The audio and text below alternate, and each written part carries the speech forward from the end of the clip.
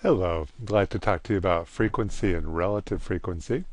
As it mentions here, frequency is how often something happens in a category, and could be different people, could be different groups. We're going to be doing a question down here that looks at how at the Boston Marathon 2005, just grab some numbers. These may or may not be correct, but we just wanted to see, okay, how many people got 3 hours or less. So it looks like just one person got 2 hours and 59 minutes, which is less than 3 hours. So there's one.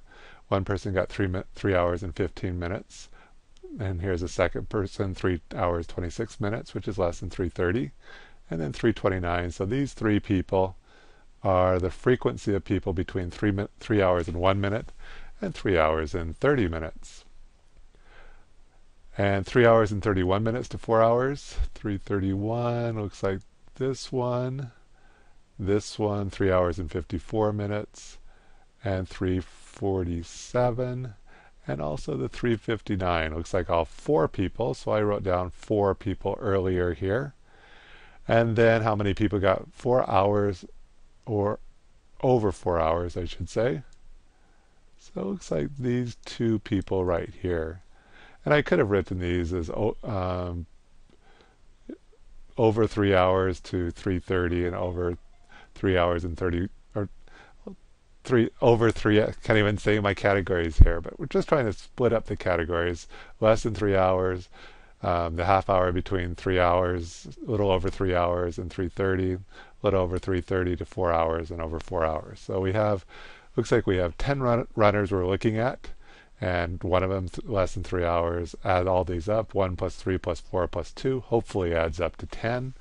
I think it does. Hopefully I'm safe in that. So we have our frequency, how often, how many people are in each of the categories, where each of the categories is how long did it take you to run the Boston Marathon. Now let's look at relative frequency.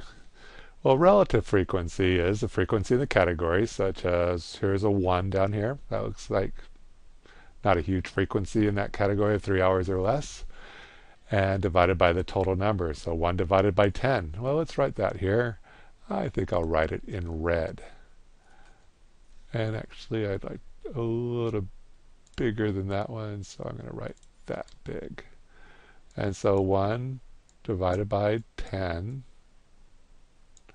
so like a 10, is equal to 0.1.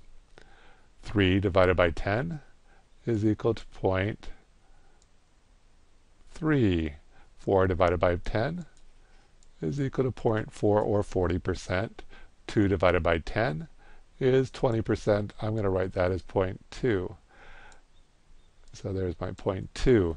It's supposed to be a 2. That doesn't look like a greatest 2, doesn't it? Does that look like a 2?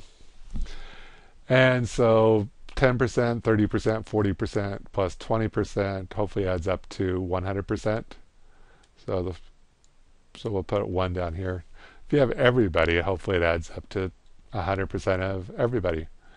Now, cumulative frequency, as it mentions here, shows the total number of data values that are less than or equal to a certain value. Well, how many people ran in 3 hours or less? 1. How many people ran from 3 hours and 30 minutes or less? The one before plus 3 more. 4. Well, now 4 people ran 3 hours and 30 minutes or less. How many people ran 4 hours or less? Well, we picked up an additional 4 plus the 4 who we already counted, which is 4 plus 4 is hopefully 8. Does that look like an 8? Okay, and then who ran in over 4 hours or less? Well, that's 8 plus 2, which hopefully is pretty close to 10. And if we take the one, and now that we've added everybody who ran in some hour period, that hopefully adds up to everybody. So here's 10 here, and here's the total. Now, cumulative relative frequency. Now, cumulative, relative, we're putting it in decimal form for percent. And as I mentioned before, if it says percent frequency, we're just putting it as 10%, 30%, 40%, and 20%. But let's do it for cumulative relative frequency. So we take the cumulative frequency divided by the total. Here's our cumulative frequency of 1 divided by the total of 10. 1 divided by 10 is 0.1.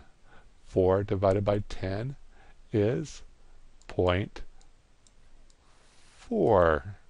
8 divided by 10, see if I can write very well here, is 0.8. 10 divided by 10 is 100%. And so, cumulative frequency by the end, once we have the percentage of people who ran sometime to the race, that's hopefully 100%. People who ran 4 hours or less is 80% of the runners in our sample of 10 runners. And so we just finished calculating the relative frequency, cumulative frequency, and the cumulative relative frequency. In other words, we're just looking at percents. And the thing to remember is these definitions up here. Hope you enjoyed it. Talk to you later.